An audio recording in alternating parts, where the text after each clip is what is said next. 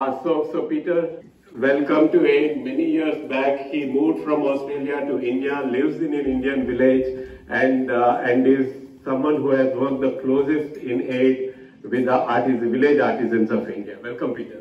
Okay, thank you. So in 1998, when Arvinda and I went back to India, we went to Mumbai, and there was a fair of the NGOs in Mumbai. And in that NGO fair, we were looking for items, and we liked some bamboo chairs that an NGO was selling. So we placed an order for that. The next day, a knock came on my home, and when my mother opened the door, it was Peter carrying these bamboo chairs, come to deliver it. And he's from Australia, and that's the jab we met moment with Peter.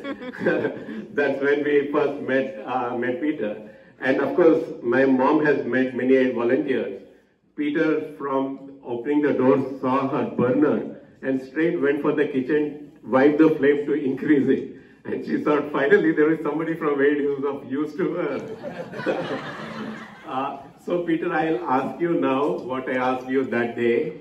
What was an Australian doing in India, and how did you get here? Okay. No. So, I was previously working as a marine engineer on tall ships, the square-inch ships like the pirates used to sail. And I had an accident and injured my back. A friend of mine suggested that, that I should try therapy in a place called Pondicherry in India. And so I came and I took therapy. I lived in Auroville, and my journey started from there. I met, the villagers, I met the people there, and slowly started to work. And it just took off from there. So you came to India to get your back, from all your shipping accidents. Repaired through yoga, and you continue to, stay with the, Indian roots. So when we met you, Peter, you were also working with IIT Mumbai on bamboo products. So my journey from Tamil Nadu to Maharashtra, and then working with the NGO where I met Ravi and Arvinda.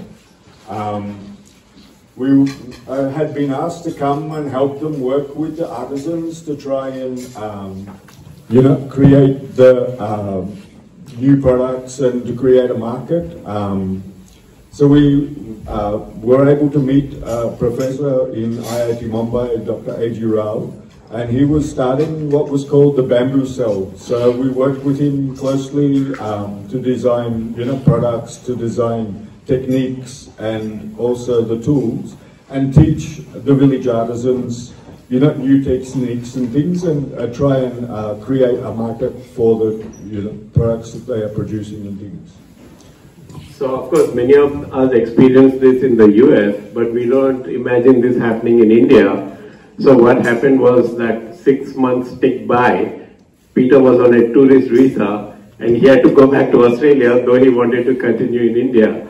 So what happened then in Australia, Peter? So this happened for a few years, back and forth. Every 6 months back and forth, went to Australia, worked a little bit, came back to India, did some work, and then again had to go back. And on one of the return journeys, I was met with some people in Australia, and we actually started a chapter of AID Australia. So we had gone, to do a fundraiser there, and one of the guests who had come to the stall, I was cooking dosas at the time. She saw us and, looked at the work and things we were doing, and thought that, it had value, and convinced her father, who happened to be the Indian ambassador, to give me a visa that enabled me to actually stay in India and renew whilst I was in India. So that, enabled me to sort of concentrate and focus more and, reach out more. So Peter got a visa suddenly with an X on it, which meant that he could just stay forever in India if he wished. thanks to the ambassador's daughter. And then Peter, from Maharashtra, the journey took us to Odisha and to Tamil Nadu when the tsunami hit. So, I mean, basically I follow the disasters, if you like. So in 1999, when the super cyclone hit Odisha, I, moved from Maharashtra and went and worked on the, initially with the rescue and then later on with the rehabilitation of the villages, working with livelihoods, working with the artisans and things. And from there, as tsunami hit, I also moved, to do the same thing, to work with the rescue and then the rehabilitation and things. So one of the, approaches that we had with the tsunami, everybody was giving new boats and things, but no one was going to sea. So we created a community center, taught the fishermen how to repair their own boats, how to repair their own motors, and we actually put the very first boat in the sea after the tsunami, and I was one of the crew up on the boat that we went. So on return and things, we had a decent catch and we all shared within the village and stuff. After that, people were confident because they understood that, if there were any issues that did arise with their vessels, they had the capabilities to actually resolve them and things, and so slowly, people got back to sea. So what was amazing during tsunami time was that Peter could actually work with the fishermen directly to teach them how to repair the boats. And he not only went on the first, and he says that ours was the first boat that went back into the sea after the tsunami. And he went with it, as he said. But what he did not mention is that he's a vegetarian. and when they caught the first fish, what did you do, Peter? I had to, enjoy the celebration with them. So that gave him greater confidence to get back into the sea after the tsunami, because obviously psychologically they were very badly hit. And then the work of Aid India, of course, at the time of tsunami with Balaji Sampath and others was very large scale. And Peter, you set up a livelihood center? Yes. So after the tsunami, with Aid India, we established a livelihood and education center south of Chennai. And there we were able to connect with a company who actually manufactured wind turbines. So their packing crates and their packing material and everything, we were able to upcycle and actually create school furniture and education items and puzzles and things. So the school furniture was actually purchased by the company's CSR wing and distributed to 7 states throughout India. And puzzles and games, the puzzles and the educational tools and everything were distributed throughout Tamil Nadu and things. So Peter had this amazing workshop going on, in 7 states. When he says actually this size, the packing material of these windmills, Peter, can you describe the timber and how big that was? Absolutely beautiful timber. It was, pine from Norway and from Scandinavia and everything, 10-inch square and up to 15 to 20 foot long. So it was absolutely beautiful, material to work with and things. So we, were able to get the machinery and everything to size it down and to create all the products and things. And this would have just been thrown to waste, Yeah, it would have just been scrapped, yeah. To make something creative. And I must add that my daughter also, but she was very small at that time, she played with all these toys and educational puzzles that made out of wood, and Arvind was saying, this is the real thing, like made out of wood, so let's not give her anything plastic to play with. So one of the things, regarding scale, so tsunami allowed AIDS efforts in India and in Tamil Nadu to be scaled up. The other way in which we tried to achieve a scale was working on alternate energy devices. So Peter, we were also working on the hay box, if you remember. So this was a device which an ordinary village person could afford. And therefore, with 2 or 3 days salary, by paying 300 rupees, and therefore it had the potential to be marketed in villages itself at a very big scale. So Peter, can you tell us about the hay box experience? So we called it the easy cooker. Yeah, easy cooker, yeah, easy. So basically it was, a bamboo vessel with a rice straw lining. So the insulated property is allowed for residual heat and, cooking and things. So this not only was marketed, locally with the villages and things, but also to city markets and things. People utilized it as a hot box, if you like, for keeping idlis warm, idli stove. It was used by the Anganwadi or the village kindergartens to, cook and save on the gas and things to cook the meals for the children and things like that. So, yeah. So Peter is so good at converting ideas into actual work items that crazy ideas. Like once I was suggesting that we create a pot that does not cast a shadow anywhere inside the pot. So that, so create it for 8 hours of the day, so that the UV rays from the sun can filter the water for in villages like Narmada Valley. So Peter just got a potter and worked with him to create this pot that casts no shadow inside the pot.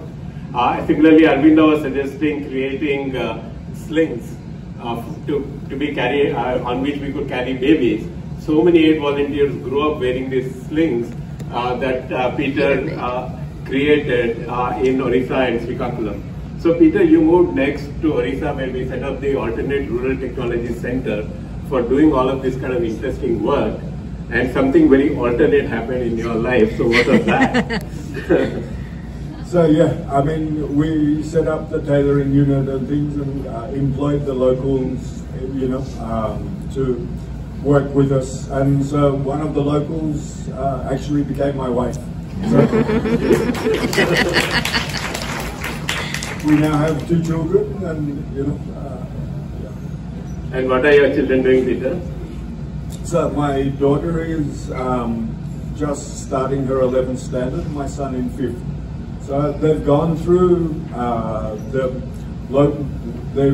all their schooling has been with the local village school, the Telugu medium and everything, and only now just transitioning into the CBS as 10th standard is completed and things. So both my son and my daughter are both in the same school, and now trying out with CBSE. Wow. Yeah, Nirmala comes, from a family. His wife Nirmala comes from a family whose home again did not have electricity. So that entire village was again dark, and efforts of aid also led to electricity connections for their entire village. And Nirmala was a day wage worker and her parents, and she learned tailoring, and now they live in the village. So Peter, you have worked with village artisans in various capacities. What do you think about artisans in India? What is their quality and what is the work ethic?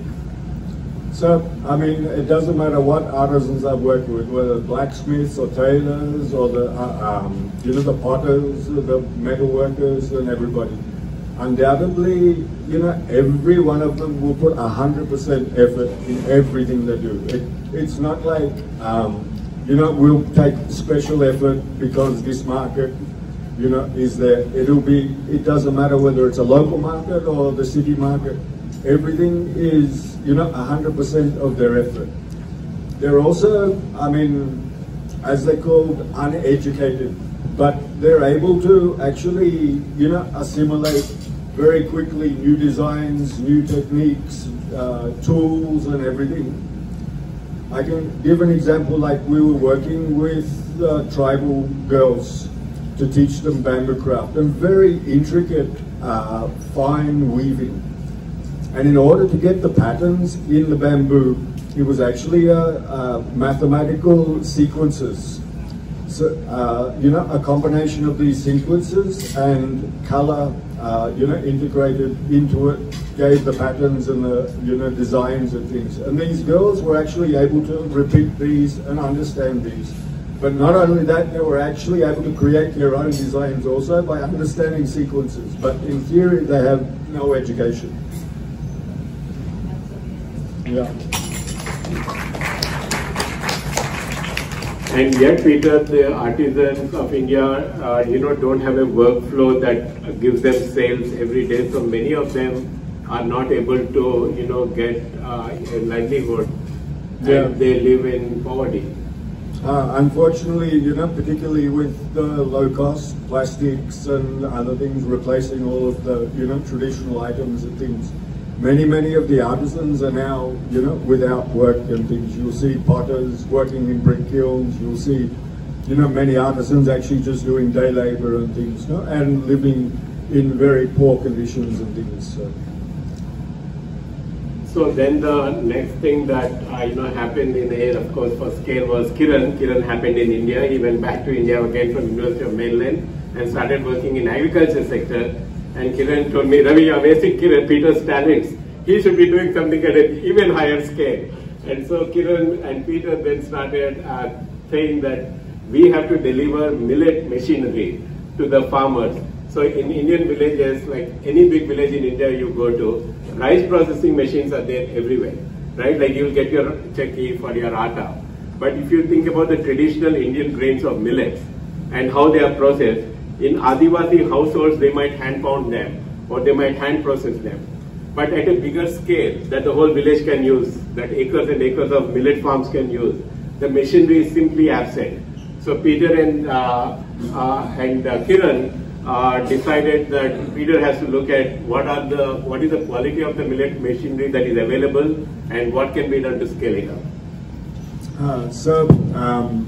We tried, working or looking at what was the machinery in the market that may be suitable for millets, and we piloted a number of projects in tribal villages and things. But, very quickly we found that it was inadequate. So we tried approaching the manufacturers to, make iterations, make alterations to their machinery to ensure that they were suitable for millets.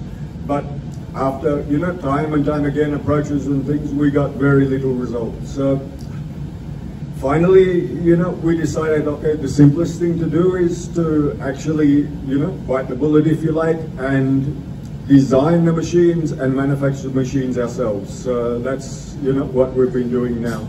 So, we've successfully managed to create now, small, power efficient and, process efficient machinery that's, specifically designed for millet processing. So a couple of things, Peter. So in the machinery that the government is creating or that currently exists, you say that, the people who created the machines don't use them and the user feedback has never been taken. So partly what you are doing is asking the farmers to give a feedback and then improve the design. And you also are talking about a circular economy. I mean, I'm sure there are many economists here. so what's that all about? So, okay.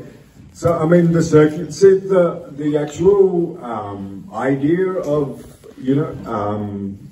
creating these machines in the village or suitable to be operated in the village rather than the material coming from the village into a processing center. These are micro units that actually set up in the villages where the produce is grown and things. No? So this enables what we call a circular economy. So, the farmers produce the product, it's locally processed, it's locally consumed, it's locally utilized. And that helps to rebuild the, economic situation in the villages and prevents, migration and things like that, which is now very prevalent. But, we're hoping also that, it will also encourage, future generations to stay in the village. Like now, very few farmers or artisans and things will actually, encourage their siblings, their children to, stay in the village. So this circular economy, will encourage that. So, and Ravi was saying about the, existing machinery and things now. So we're working on a project with the Orissa government at present to identify the pain points, if you like, of all the machinery that is distributed under any of the subsidy programs. So you want to show it through the video, one example? Okay, yeah, we can. So Peter has a workshop now in the village which makes these machines. TransFarmTech designed the multi-grain thresher with the user's experience in mind, and they have found it to be easier to operate, clean, and move than their earlier machine. It also costs less, consumes less energy, and processes more per hour. Compare the Ragi thresher of OUAT with the multi-grain thresher made by TransFarmTech.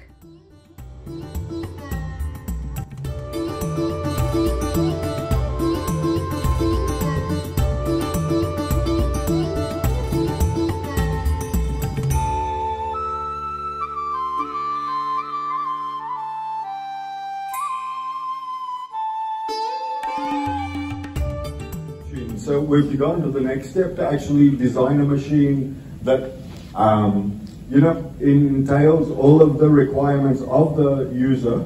So, it's woman-friendly, it's ergonomic, it's economic, it's, it's a very lightweight machine. And this machine is also designed as a multi-commodity. So that other machine, literally, if it belonged to a farmer, they would use it 2 to 3 days in a year. The rest of the time it would sit idle. If it belongs to a self-help group, a women's self-help group, maybe they might get 1 to 2 months use out of it per year.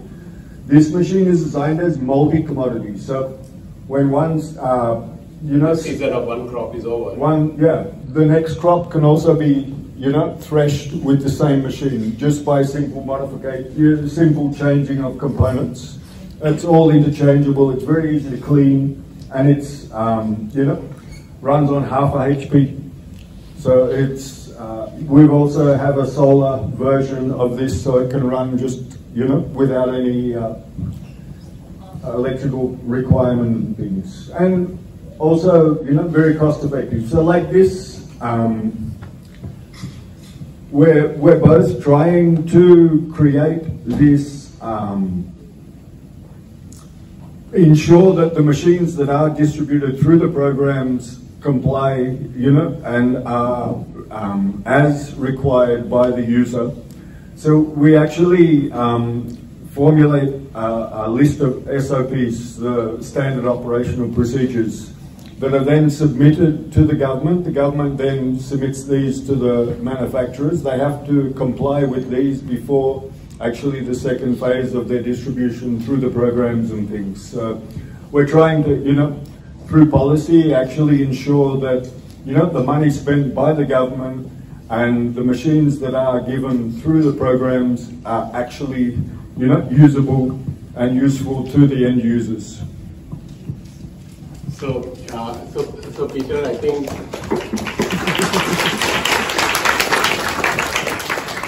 there are 2 successes in this thing. One is this final machine, which is much simpler, even more aesthetic and elegant to look at than the original, big thing which so many women were trying to carry, right? Doing a better job with multi-grain. Now this Peter is manufacturing in this village and selling it. It's already sold 50 of these machines. The other one, which he has modified it, which is actually government supported, that has now the modified machine has got permission, it has got clearance. So, by the manufacturer. We can just go back to that last slide. And then we end there. Oh, last slide, the slideshow? Yeah, the slideshow, yeah.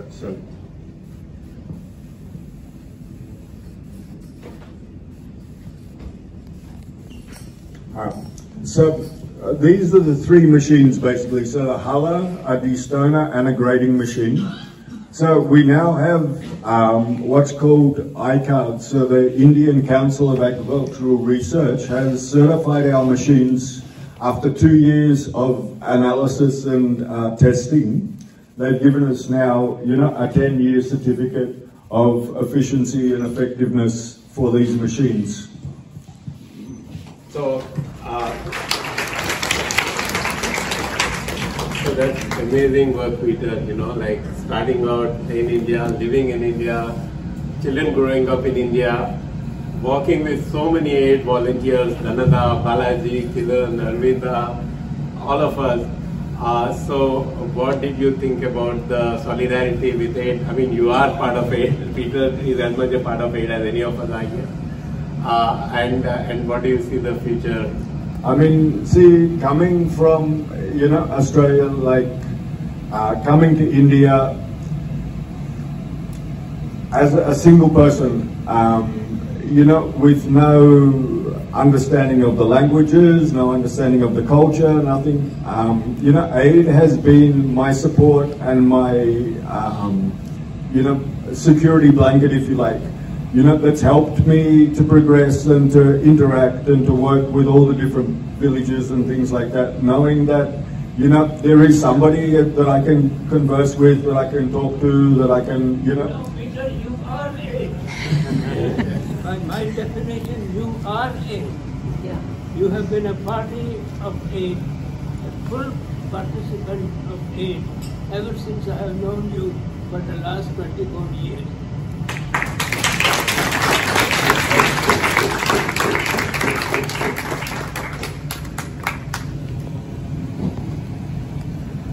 Thank you, Peter. There are one or two questions, or if you are running out of time. No, I think that there is one sentence I want to share with you. Once you have heard everything, how do you describe Peter? Peter can be described as the best engineer I have met in my life, without ever having gone into an engineering school.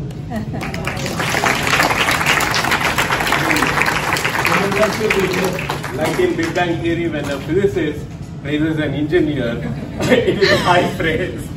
Mohan being, one of the most renowned physicists, I think he was we call him an engineer at heart, but honestly, this is real engineering. I just want to make sure I can get 2 questions from the audience. I'm sure this was a riveting presentation. I love the question-answer format. Any questions? Just 2 questions I'll take. We will have more Q&A later, but any burning questions, anything you want to ask Peter or Ravi? There you go. We have a question there. Can we get the mic there? Thank you.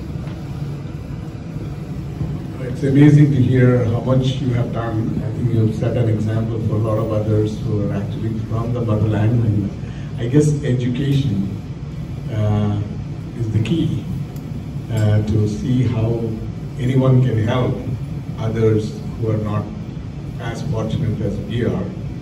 And looks like you've set an example of how you can use your education. And did you see, we normally see a lot of people who are not educated but very skillful. Did you see a lot of people who are quite a bit of innovation among the people that you're working with, and they could be lending a lot of helping hand, although they didn't go through a formal education? So yes, definitely. I mean, actually, I also have no formal education. I managed to pass primary school. But I became chief engineer in the Merchant Navy. I've advised government officials. I've advised, all of the UNDP. I've worked with, KVIC. I've worked with DC Handicrafts. I've worked with, KVIC. And many of the universities, both private and government. So I think I was at the advantage that I was equivalent to the villagers, to the artisans. So I was able to assimilate with them and work with them. So I believe that actually, they have the real knowledge, they have the real education. So yeah.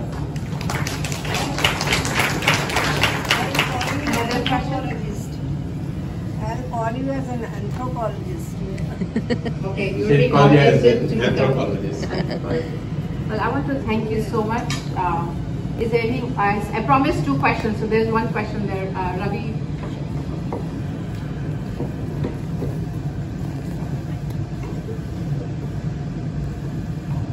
So I wanted to know, are you in any way possibly connected to any of the Rotary clubs in any of those areas in India?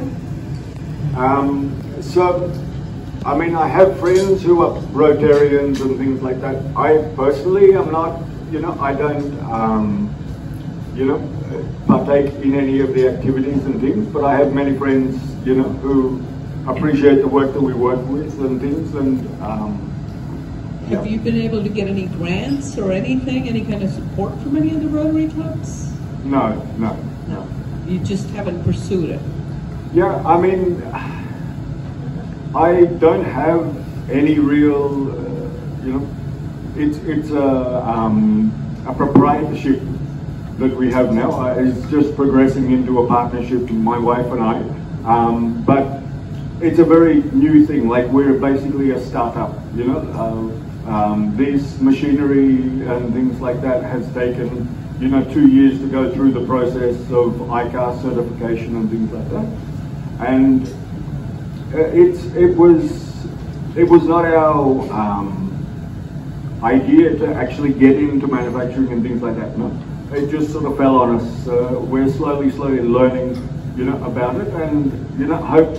The idea is that these machines will reach the people and enable them to create this circular economy. That was, the whole idea behind it. So, support for the work. We are hoping to find some way that we can, Because Rotary offers global grants, but I would not be able to initiate a grant here unless you can help me reach a local Rotary club there, which says that yes, we take this project under our wing.